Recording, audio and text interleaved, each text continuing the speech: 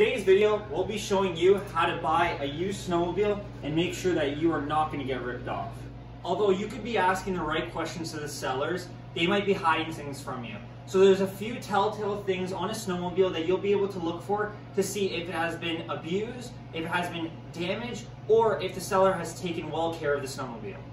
Your first item on your inspection list is to just do a quick walkthrough of the snowmobile. Look around the snowmobile, make sure there are no damages, no cracked fairings, no dents in the tunnel, and make sure there are no damage to the front of the skis. Because if there's damage to the front, you know that either it's been A, run into a tree, or B, it's been ridden very, very hard. When inspecting the front of the snowmobile, you'll want to look at some of the components as the suspension, the A-arms, as well as your skis and carbides. With your suspension, you will know if it's been ridden hard if when you go on the snowmobile, you'll see that there's excessive play in the actual suspension. If it's a little bit loose or if it's a little bit soft, you can tell that maybe it has a little bit more riding time on it. With respect to the A-arms, you'll want to make sure that both of the arms are not bent. If they are bent, this can mean that it's been ridden very aggressively or it has been actually hit into a tree.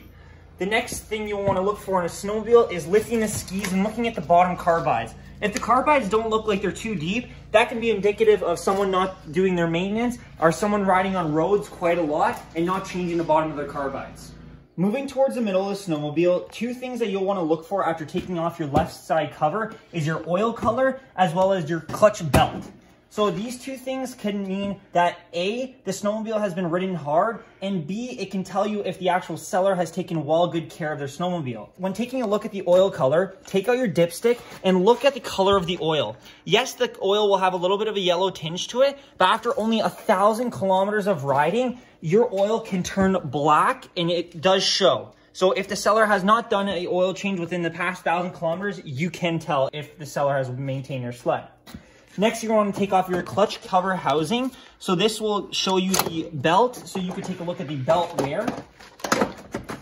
After taking it off, you're just going to want to visually inspect the belt, look at the teeth, and look and see if there's been a lot of wear. If there's a lot of wear, it could mean that the sled has been ridden aggressively, or it could mean that maybe the sled is a little bit higher mileage. Since this sled only has 3,000 kilometers on it, the belt is fairly new.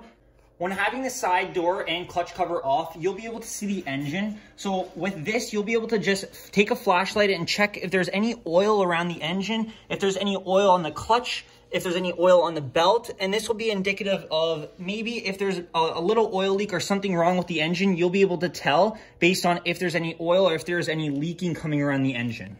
The reason why you want to check these maintenance items is because on Ski-Doo sleds or on any sled, you're able to change the instrument gauge cluster to reset the kilometers. So they could put whatever kilometers they want on it to maybe lie or sell their sled a little bit quicker because it is a little bit of an older sled. So checking these little things around a sled will really be able to tell the age of the sled and how hard or how many hours have been ridden on it. A couple of things that you'll need to be checking when you come to the rear of the sled will be the tunnel. So you'll be able to take a flashlight and visually inspect if the tunnel has any damage in it. You're going to want to check the paddles on the sled. If the paddles are very worn down, that will tell you that the track has a lot of kilometers on it. Another thing that you will want to look at are your sliders, your bearings, and the actual wear on the inside of the track. So where your sliders go and where your sliders slide on the inside of a sled, some tracks have a metal glide, some tracks don't. If they do or don't have a slider, you could tell based on the scratches on the metal if the sliders are wearing or if they're wearing unevenly on the track. If the seller has all of his service records and all the snowmobile checks out, if you can take it for a test drive, that'll be the tell-all if all the snowmobile parts are all in good working order. When you go for a test drive, and if you can, you don't have to get on it, but make sure when you go for a ride to test the suspension, look at the front and the rear of the suspension. When you're giving it throttle, make sure the clutch is engaging properly at around 3,000 RPM if you're riding a Ski-Doo, and on some other sleds it might be lower. But make sure the clutch is engaging properly, and then actually make sure that these sliders and bearings can make a little bit of sound at the start of the season because they don't have enough lubrication on it. It uses the snow as lubrication for the track. So it could be a little bit noisy, but that's not a tell-all to say that the snowmobile is not in good working order. If all of the items on the snowmobile check out, you're sure that you are buying a well-maintained and well-kept snowmobile. If any of these parts or any of these wear and tear serviceable items are damaged or need replacing, you could bring that up to the seller, and that is a great negotiating point to bring the price down a little bit more. But once you find a good price point between you and the seller, you're ready to hit the trails.